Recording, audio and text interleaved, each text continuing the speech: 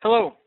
Well, Will It Blend Data Blend in version 8 presentation from the Customer Conference 2013 from London, England. My name is Mills, and we'll be walking you through the improvements and ways in which you can use blending Tableau version 8. This presentation will focus on some ideas or uses of blending you may not have thought of, but can be very useful from time to time. So to cover today, we're going to set the groundwork of what is data blending. The second is, how does data blending work? Additionally, what impact, if any, does this have on the database? Spend the bulk of our time going through use cases of different level of detail blends, table calculations across different databases and data connections. I also do some ideas where we can do what's called the open items at any given time. So if you run a support organization, it is in the inclusion of how many cases are open at any given time, given and a close date. That's typically a complex SQL operation, and we get directly inside of Tableau with blending. Implement entitlements or role security directly inside of Tableau. First stand is, what is data blending in Tableau? Data blending is Tableau's ability for you to ask analytical questions across disparate, different data sources, data connections to be inside of Tableau. This is then data federation, or joining data together within a database or an ETL tool. First in Tableau at the bottom is queried independent of one another, primary and secondary sources. While this example only uses 2, you can use as many data sources as your analysis requires. We actually will ask a query or ask a question in the form of a query to each database independent of one another. So in the lower left-hand corner, we might ask what sales by region is. And then we ask what our budget or our quotas are per region. And we actually ask those questions independent of one another. And it's the results of the query that are related inside of Tableau. That is that if you have large data and small data, you're not waiting for the lowest common denominator to do its work for your analysis. Continue to speak the depth of the database that we're using. We don't have to dumb down SQL after connected to Excel, or ask a database to understand a query from a more complicated data source. So independent queries of different data sources with the results of those queries being blended in Tableau. Tableau does not require the data to be moved, which is very, very important. So look at some different analyses and some different use cases for blending in Tableau version 8.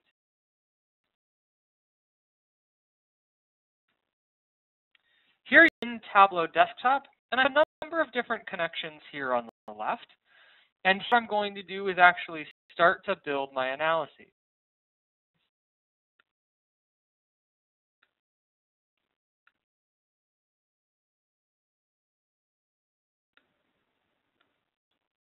One of the examples of data blending in Tableau is the ability to pull different information from different locations. And what we can do here is actually take a look at some very simple analysis directly in Tableau. So human sales information gives me here at the regional level. Now I have population information. So are we selling enough per capita in these particular areas? Are we leaving market opportunity on the table? And you'll see here that Tableau has just population data, population by state. Previously, you have to use the linking field inside of the visualization for this to work. In state, you'll notice here that we don't need to use it at all. In the see over here on the left-hand side, we have our sales. And you'll see on the right-hand side that we have all of our populations for all regions, but you'll notice they're all the same number. And we haven't used a blendable field just yet. What we need is a link on which field do you want to blend on. You'll notice I'm going to blend at the state level, but I'm to use state in my analysis. When we automatically will then say, I want to blend at the state level, but I'll roll it up to the regional level. And so regional totals remain the same. Populations now have become regional specific, with having 4 marks per measure, rather than 50 marks per measure, which is what you would have had to do previously.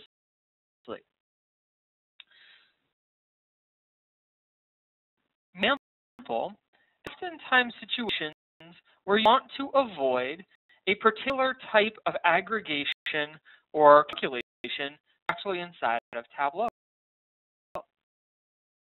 Sometimes be the case because you have, for example, database that doesn't perform well, let's say with count distinct. I was working with a customer where their database was not optimized for type of analysis, and actually go ahead and build a analysis where we're avoiding using count distinct. So simply, we're here to the state level out of my mapping items, and here and say I want to count distinct my customer name. And I'm in here very quickly and say I'd like to count distinct at my customer name. Now, when using a Tableau data extract, we've optimized that extract to use fast and performant, but sometimes you want to connect live to your database and don't want to worry about that. So what I can actually do is create from this file at the customer level to avoid the distinct. And we do that really simply by coming in here and saying I'd like my customer name. We'll add those numbers. And now what I can do is select all, choose Tableau, I come here and say paste. You'll note that with Control V, I have the clipboard as a data source. These are a list of all of my customers. Now remember we had talked about on sheet 7 is that I count distinct my customers at the state level. Well, is can say, well, I'm interested in my customer names at the customer name level, and then can use a simple number of records computation to get exact same numbers. So if we want to verify our work, we'll do that. Mark labels, see that for each state, I mean the exact same result. One of them, a sometimes expensive count distinct, is using just a simple count of the number of records, fast in almost every database. Blending to avoid different aggregations if your database doesn't in fact perform well. Go ahead and move on to do what's called an open item analysis. And in item analysis, let's say in this example, I have an order date, so when you place the order with me, shipping date, when we ship the product to you.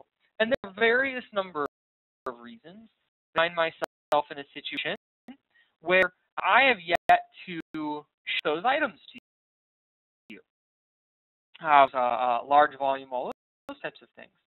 And so what I want to know as a manager is I want to know how many open orders do I have.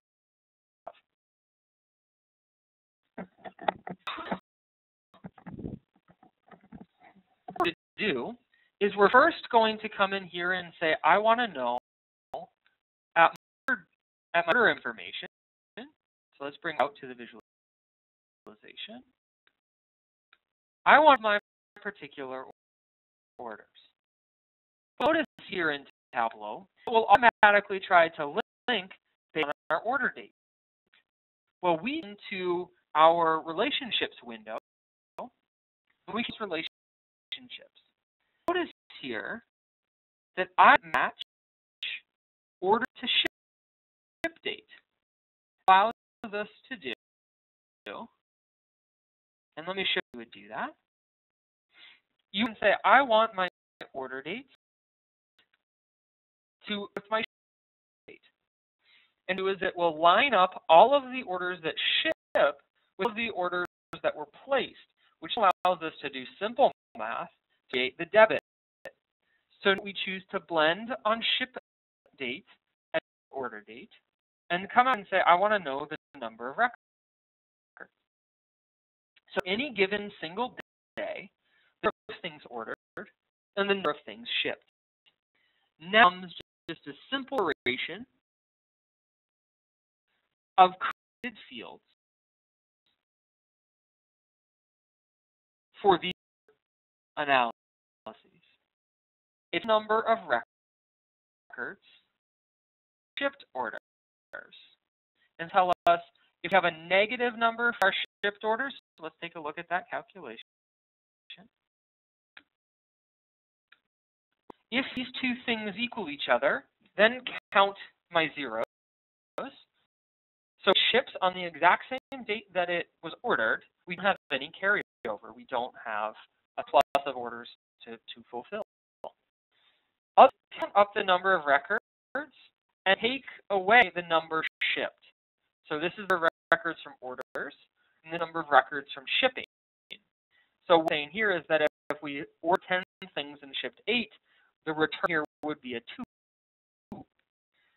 Now, and then say this net gain and shipments. What we'll do is say the number of orders plus how many we shipped. So if I have a carryover of 2, and then another number of orders from number of records from the orders table, then have 10 orders plus 2 from yesterday. So here we can do take our net gain, loss, and shipments, and those to understand we're typically running right about here. We have between 5 and 10 surplus orders daily. We also use a table calculation to do a running total. So in this data set, I'm continually falling further and further behind. Continue to have a problem like that, I would hire more staff, invest in new systems, those types of things. Your data should show some really fun examples here. This is a very complex join and a very expensive operation for the database. But with a connection and then a duplicate of that connection, you can now blend and get this open item analysis very, very simply. So now our last example for the session is using Tableau against an entitlement table. So if you have in your data users, the regions that they're able to work within this information, those are the data based on the user. So let's example of this. So what we'll want to do is come say, I'm interested in my regional information. I'm also interested in my state information. Now, I know that I only work in the central region, and I only want them to be able to see the central data, and the east, south, or west. And so I come in here and add some labels. Notice that Chris belongs to the central, Aaron the east, Sam south, and William the west. Well, what I do is create what's called a user filter directly inside of Tableau. Now, in the right-hand corner, you will see that I'm logged into the Tableau server. The server has a list of all of my users. You'll notice that Chris is in here, and Aaron is in here, and William is in here. Okay, so those are my users. I write in Tableau a simple entitlement calculation, where name equals manager. And we can come in here and say, I want my entitlement to be filtered. Let me drag that down here. Actually, put that on the primary. And what you do is you'll look up the manager with you have, and you look rows apart from itself. So you're looking up at the exact row, and you're testing that against the username function, which calls the username of the Tableau server. And here and say, I'm interested in those where that condition is true. When I click OK, you'll see that now my visualization is focused just for Chris. If I check for Erin, she's just the Eastern states. Now if I check for myself, that settlement table had nothing for me. I had no right to see any of the data. This is how that will persist when you publish to the Tableau server. So you can have one visualization serve needs of n number of people. So right inside of Tableau, using data blending and user filtering. What this allows you to do is maintain a single entitlement table in your organization, any database of your choosing, and use it against any data, any format that you want to restrict user access to particular rows of the data. So hopefully this session, you've learned some new things and new capabilities about what Tableau version 8 allows you to do.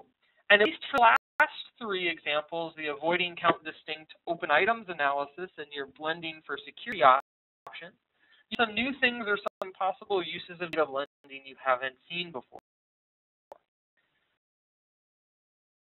Thank you. Within the play on Will It Blend Data Blending in version 8. If you have any questions, comments, or ideas about how data blending can work for you, let us know on our forums, on our website, or through your team of Tableau employees working for you. Thank you, and have a great day.